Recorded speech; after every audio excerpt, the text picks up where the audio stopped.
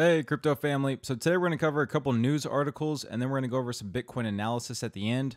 So one of the first articles I want to cover is billionaire Mike Novogratz. So y'all have probably known him from last year. He was a big proponent of Bitcoin. He holds a lot of Bitcoin and he was actually going to open up his own hedge fund, but he scrapped those plans at the very last minute because he didn't see, regulation, everything going as planned. But in saying that, he does have a crypto investment firm called Galaxy Digital. And it says here that Novogratz's crypto investment firm Galaxy Digital has lost in excess of 100 million throughout 2018 as the ongoing bear cycle for the industry extends into the final month of the year. Now, in saying that, he believes that big things are coming to crypto in 2019 and 2020. So it says, however, Novogratz has reiterated his long-term commitment to the growth of both blockchain technologies and tokenized cryptocurrencies, even with the current volatile price situation. He says, while many have heard of the refrain of coming adoption and institutional investment, Novogratz is leveraging his position as the former Fortress Group hedge fund manager and Goldman Sachs partner to provide some assurance that he has a rosy outlook for crypto in the coming years.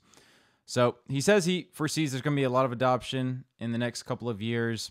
And he says lots of items in the world, such as the e-gaming space, are low-value items. So he thinks people will be more comfortable participating in blockchain or making big investments in that area. So his company is looking to make big investments in that area. Specifically, they talk about Tron and it releasing Tron Arcade. So it's basically an initiative which amounts to a $100 million fund paid out through installments over the next 3 years. They seek to incentivize development and innovation for blockchain and crypto gaming on the Tron network. So again, you see a lot of these different cryptos, trying to gain the initiative here on these new plans and these new applications. So Novogratz is pretty much saying that, right now the SEC isn't really... They don't see blockchain as, I guess you could say, something safe or something useful right now. So he's saying that basically, as you get into these different spaces, then it becomes easier to adopt them, and that's how you gain mainstream adoption. And it says, Novogratz pointed to the actions of the United States SEC against cryptocurrency, including their decision to forego approval of a Bitcoin ETF at present, as introducing uncertainty to the market, which led to most of the recent sell-off. And he points to the recent sell-off because the SEC got tough on a few fraudulent ICOs, and they mentioned personal investors can go for reparations in most cases, so people got nervous. Now, as we know, a lot of the big reason for the sell-off as well was because of the Bitcoin Cash and Bitcoin SV hash war going on. So, again, there's a lot of things compounded, and basically the biggest thing here is that relationship between cryptocurrency and the SEC for 2019, and that being the main driving force for new growth, which paves the path for larger investors and companies who want to get into the industry. So biggest thing here is just, a lot of these billionaires and millionaires are invested in cryptos right now, and truth is no one knows exactly where they're going to go, but, he does make some good points about slowly, getting blockchain into different apps and different applications so that they become more useful and, become easier for people to adopt them, and just getting that relationship with the SEC to where they can regulate cryptos and just, make the market more consumer friendly, so to speak.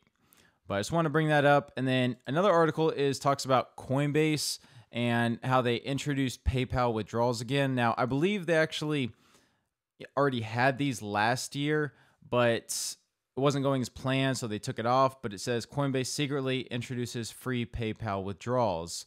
And the reason it says secretly is because they didn't announce it on their Twitter. So basically, it's free to withdraw, and it says there's a quiet and swift move from the exchange and includes withdrawals of currencies like USD, EUR, and GBP. And it says the publication also added that this secret update will allow users to withdraw the above-mentioned fiat currencies free of charge to their PayPal account. So it's a nice little addition. Coinbase added that back, but it says that they haven't added deposits. So you still aren't able to deposit into PayPal, which I'm sure a lot of people would like. So that's still on the back burner right now, but it's just, it goes this without saying that, this is something really good that at least they're trying to get PayPal back in there. And, those who know, I mean, PayPal is a huge, huge company, and they deal with a lot of money. So seeing that Coinbase is now adding that back, then hopefully, we can get PayPal integrated with the blockchain and just accepting payments to where it'll just help that mainstream adoption that much more. So just want to bring that up in case any of y'all, like PayPal a lot and want to withdraw your money there instead. Then, you're able to do that now if you are with these currencies. So it says, although users in Canada and Australia do not have access to withdrawals through PayPal, but are provided the option to sell their assets to CAD or AUD respectively. So again, not all countries can do it yet, but a few can. So if you're on that list, then definitely make sure you use that if you want to.